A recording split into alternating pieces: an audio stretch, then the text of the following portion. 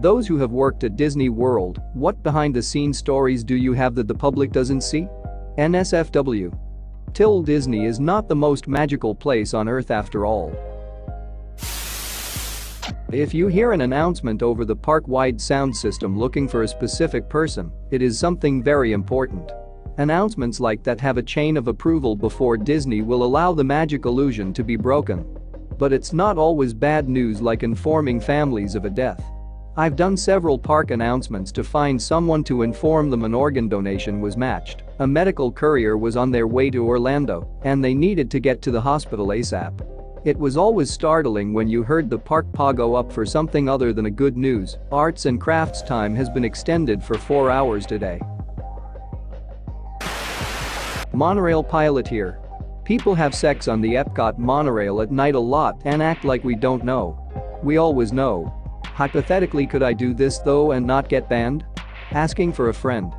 Former Maelstrom cast member who said you'd get banned? Who are we to say that you can't make a bit of your own magic? I think I've left a comment similar to this before, but I briefly trained for Kilimanjaro safaris at Disney World. At one point on the ride, you go over a bridge with crocodiles underneath. As I was riding with no one in the truck other than my trainer, she felt free to tell me that if anyone were to stand up and fall into the crocodile pit, I was to drive away immediately so that others wouldn't have to see the carnage or try to rescue the person. The crocodiles are apparently fed from that bridge, and anything that drops from there is food to them, and they are surprisingly fast. Also, Divine had a mouth on her. So what happens if a family is being escorted over the bridge and say, the daughter falls over the side? You just rush the family over the bridge and then explain to them once you drive them away that their daughter is gone? Does anyone actually go try to help? Well, you rush the family away and explain that they now get free passes for life. Everyone in the call centers is given a stage name, so no two agents have the same name to the guests. Most unique stage names I can remember. Cotton, Casper, Arizona, Lucinda. When you're in training they give you a selection of like 20 names to choose from, so you better hope you're one of the first ones to pick so you can get a normal name and not get stuck with Cotton FFS. Definitely wouldn't pick Cotton. Pretty sure they didn't have a choice about picking Cotton. Not an employee, but I have an interesting story about Disney. When I was 7, I went to Disney World. The third night we were there, I rolled out of my bed and cut my forehead on the nightstand. My mom came over to comfort me, not knowing I was bleeding quite profusely. She turned the light on when I wouldn't stop crying. She said it looked like a murder had taken place. Paramedics were called, and the room was swarming with what I can only assume were Disney employees. After I was evaluated and patched up, I was taken to the gift shop around 2 a.m. with my mom and an employee. I got to choose 3 toys at no cost to my family. It was pretty incredible to be in the completely abandoned gift shop and being told I could have anything. When we returned back to the room 25 minutes later, all the blood was cleaned up, guardrails were put on my bed, and a large basket of candy and other sweets were left on a table. Disney doesn't play around with customer service. On our family trip to Disney World, I was leaning over a railing looking down into some water. A few unreachable feet below I spot a tiny, 1.5 feet to 2 feet, alligator. Being from Africa and relatively unfazed with a slightly sharp swimming lizard, thought nothing of it. I called my mother over and said, "Look, an alligator." How cool. Sweet Jesus, was this a mistake? Not 2 seconds later, ears everywhere man, a staff member was looking over the railing whispering on the radio. All hell broke loose in the most hushed professional way ever. We were escorted away on a golf cart, and a huge section of the park was cordoned off. We were taken to a room where they were very apologetic for our negative experience and offered us a free day VIP the works. So we said a big thank you and took what was offered. In future I will be smuggling other small harmless creatures in for free stuff. I also got stuck on the Big Thunder Mountain ride in Paris. That was handled in a much more French way. Je suis désolé, blows smoke and face. TLDR, Disney World plus tiny alligator being all chill equals free stuff.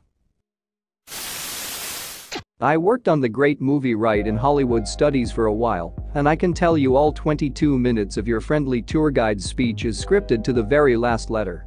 You get 3 days to learn your whole monologue and all of the speeds, controls, stops, goes of the actual ride before going live as a tour guide.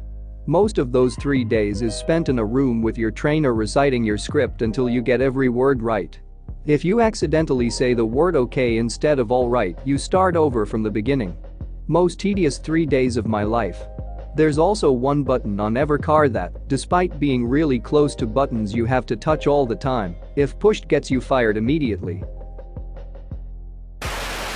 I worked a cash register in Tomorrowland. A guy had a heart attack and died about 10 feet from me. I called it in as soon as I saw, but they already knew about it. I went on break shortly afterward and saw the family, literally behind the scenes, crying their eyes out. That never happens.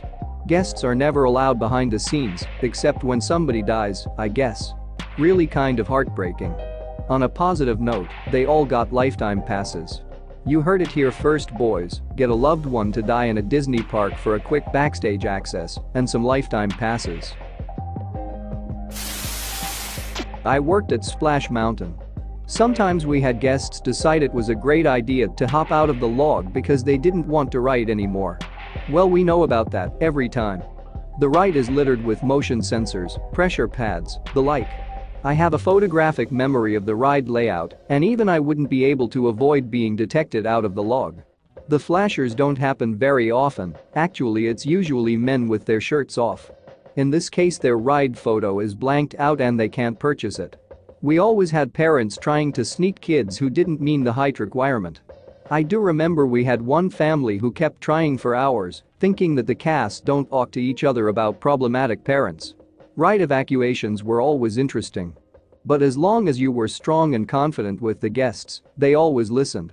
It's real important to walk them through what's going to happen and let them know you've done this more than enough times. I also teased them that they were going to get a backstage tour, but it was gonna be real brief. And as long as they didn't take pictures, they'd get a fast pass for their troubles. Every day was an event, but I loved every minute of it. I have an autistic cousin and while we were writing the Pirates of the Caribbean ride it broke down.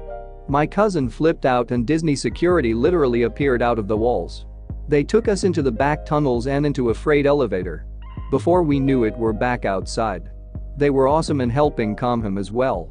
When I was 4, I cried in the Haunted Mansion. Same thing happened, some really nice cast members appeared in that hallway where all the paintings move and escorted my uncle and me out. Now every time I go to Disney my family messes with me the whole time. Are you ready for the Haunted Mansion? Sure, it's not too scary, it's okay if you cry. A friend of mine told me that the rules for workers at the European Disneyland were so strict that they took to calling it Massachusetts. When management got wind of this, they were told that anyone found using that name again would be fired. Apparently it was only a couple of hours before they were calling it Duckout. My cousin worked at Disney in the 90s. I haven't heard a lot of his experience, but I have been told that the cable that Tinkerbell flies down to the castle on once snapped, and she got a massive settlement. And Snow White gave him crabs. I need to talk to him more often. Interesting guy. Like, comment, and share. Reddit Story Topper. Subscribe now.